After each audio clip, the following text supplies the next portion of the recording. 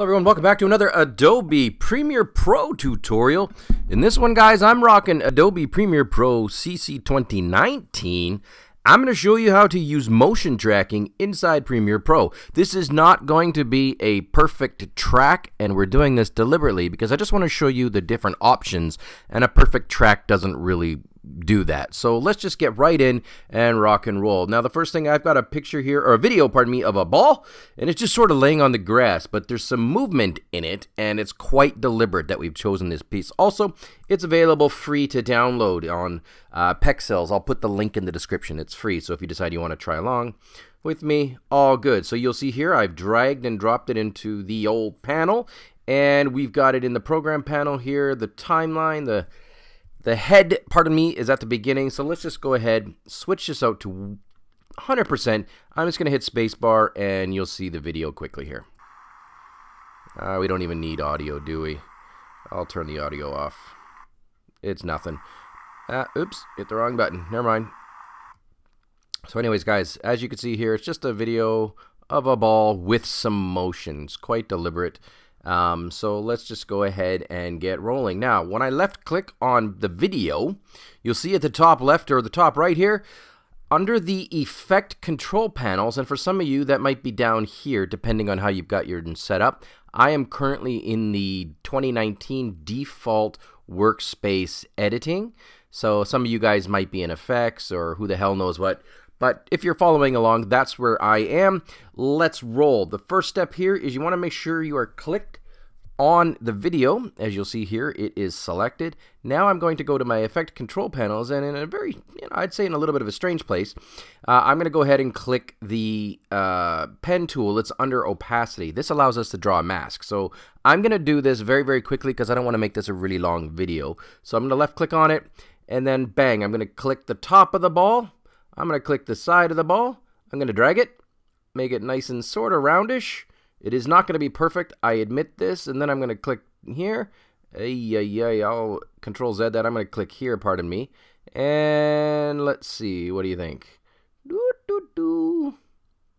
I'm going to go this way with it. Okay, again, not perfect. I am sorry, I'm going to go to the side here. And of course it's doing the stupid thing, but whatever, this is how it is. And I'm going to click there, and then I'm going to close it, and I'm going to try and wobble it. I don't know, let's see. I got to do this quickly here because I don't want to make it too big of a mess. You know what, I'm just going to zip that, and then I'm going to close this one down like this. And on this one, I'm going to, I don't know. Let's go ahead and zoom it in a bit. Yeah, this isn't going as good as I'd like, but whatever, we'll get there, right? Okay, we'll handle that handle in a bit. Then we're going to move that handle a bit. And okay, we're getting close to a ball. Again, this is not a perfect mask. This is not what we're trying to do. Now we can look on it here. I'm going to click on opacity, and then I'll click the FX off. On. So it's pretty close, but it is not perfect. Like I said, it's a little bit finicky inside Premiere Pro. All good. Now the next step, and this is what you came for, is how do you track it? Really, really simple, guys. Under mask, you're going to see this playhead. I'm going to go ahead and left click on this, and it says track selected mask forward. Now, you'll see here it's making progress. It is now tracking it inside Premiere Pro. Traditionally, people would go to After Effects to do this kind of thing, and you might still want to because you get a little bit better control and a few more options. But again, guys, if you're in a hurry, you want to roll this out, here's how you do it. You left click on that, rock and roll, and in a second it'll be ready. Bling, it's done. Again, it's not perfect. I'm going to go to the beginning where it is good, and then I'm going to hit the left space bar, and again, watch.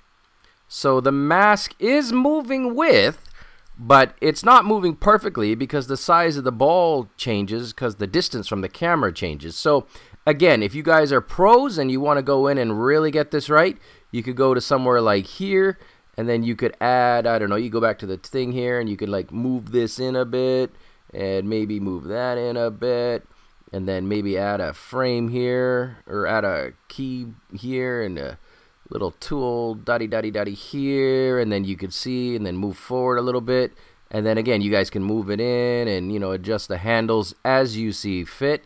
That's not really the focus of this video, if I'm being blunt. That wasn't right. But again, guys, you see the point. You can just do these types of things. Move it in, move this one in, make a mess. Oh, pardon me, move this one in, etc., etc. But guys, the point is to track it. That's all you need to do. The other thing I do need you to know is there are different tracking methods. So I currently have the default, which is position, scale, and rotation. But a lot of people, you just want position, right? Because it doesn't change in size or it doesn't rotate, for example. The screen doesn't move much. It's like a fixed on a tripod. So you have these different options. If I just wanted position, I could go ahead and start at the beginning again, and then I would hit track selected mask forward, and it would track simply for position, guys. Again, this is really, really Mickey Mouse. It's fast, it's furious. I did it quickly just to show you the technique, guys. I hope you enjoyed this tutorial. If you have anything that you want to learn or you have any questions, of course, leave me a message. I'll make that video for you. Thanks for watching.